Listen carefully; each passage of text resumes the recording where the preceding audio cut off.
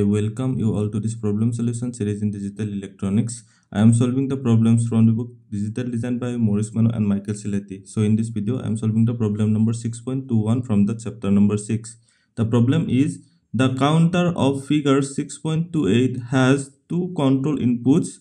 They are the load L and count C and data inputs I. This I is for the stage, that is for the least significant bit it will be 0 and for the most significant bit it will be 3, because in this counter we have 4 flip-flops, okay, and 4 inputs we have. Then in the first part of the problem we have to derive the flip-flop input equations for J and K for the first stage.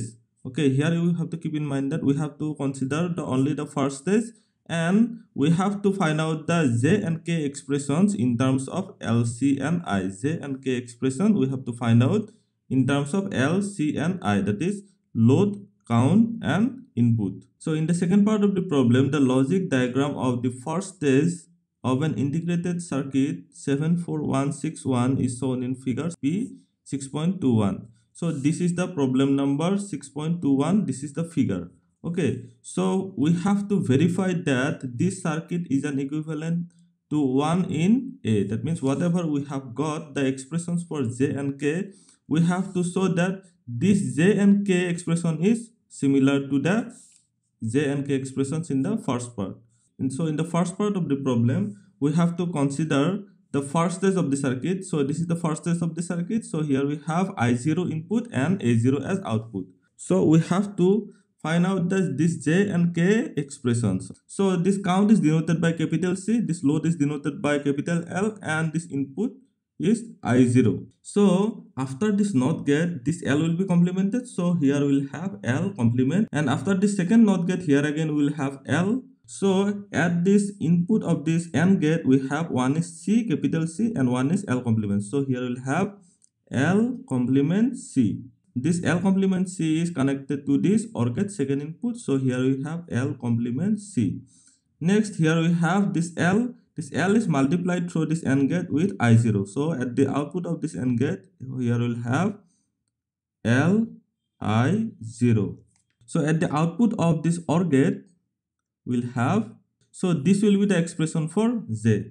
So we can write here J is equal to L complement C plus L I0. Okay, so we have got the expression for the input J. So here we have got the expression for J. Now we have to find out the expression for K. That is, we have to find out the expression at this OR gate output. So here we have at this input, so the second input is L complement C, and this first input is the AND gate output. So one input is L here, and here we have at the second input, this is I0 complement. I0 complement. Okay, so at this AND gate output, here we'll have L I0 complement. So at this OR gate output, so we'll have L the C plus L I0 complement. So the expression for K will be K is equal to L the C plus L I0 complement. So we have got the expression for J and K. So these are the input equations.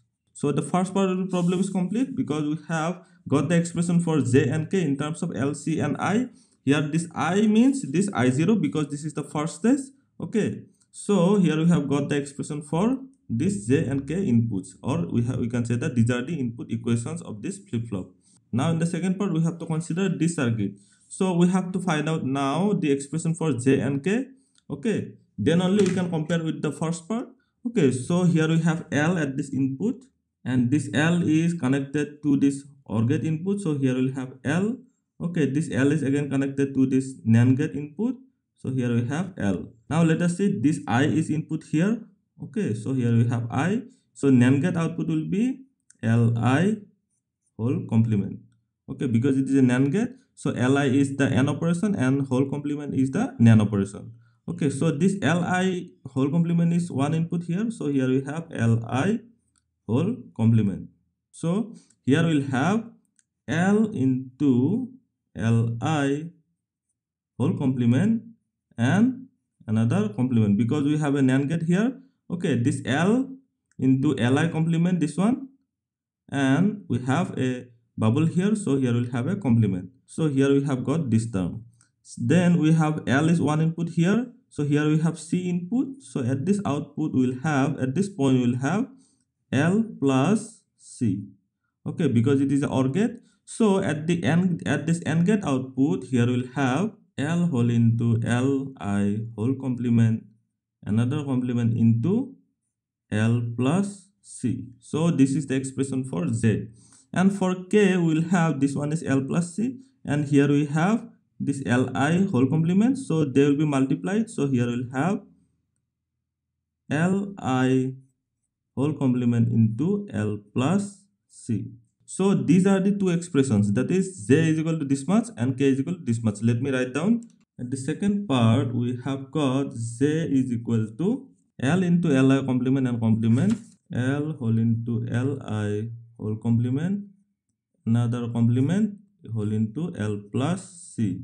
Okay, so we have got this expression for J. Now if we simplify this, what we'll have, this is nothing but A into B whole complement, so we can write it as A bar plus B bar. AB whole bar is equal to A bar plus B bar, so we can write it as L dash plus this Li one complement is already there, so it will be Li, okay, whole into L plus C. Now if we multiply these two terms, we'll get L dash into L, it will be 0. Okay, so 0 plus, so L dash into C, L complement C, plus this, again if we multiply this term and this, we'll get Li, plus if we multiply this term and this, so we'll get Lic. Okay, so this one is 0. If we want to find out the sum of min terms expression, we have to expand this, so here we'll get, okay, now if we write in terms of sum of min terms expression, so we'll get 3 comma, then this one is 1, then here we have this is 7, okay, this one is 6, and this one is 7, we have already written here. Okay, so this is the sum of min terms expression. Now if we simplify this with K map, what we'll get, so if we make a 3 variable map, because we have 3 variables L, I and C, okay, so here we'll have,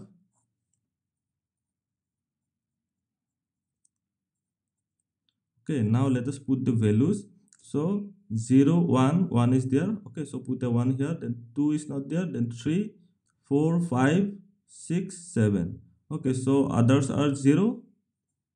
Okay, so how you can combine, so this will be one term and this will be the second term, therefore J is equal to, so from this term we'll get, it is L complement into C, plus from this term we'll get, this is L into this is Li. Okay, so we have got the expression for J. Now let us compare this J with the first part of the problem. So this is second part, so this is second part of the problem. So now let us compare it with first part of the problem. So J is L bar C plus Li0. Okay, so here we have got L bar C plus Li. So this is similar to this J of the first part. Now let us find out for K. So K is equal to, so here we have got K is Li whole complement into L plus C. So K is Li whole complement into L plus C. So this is AB whole bar form, so we can write it as L bar plus I bar whole into L plus C. Now if we multiply these two terms, L bar into L, it will be 0, plus L bar into C, L bar C, plus I bar into L, so it will be L I bar plus I bar C.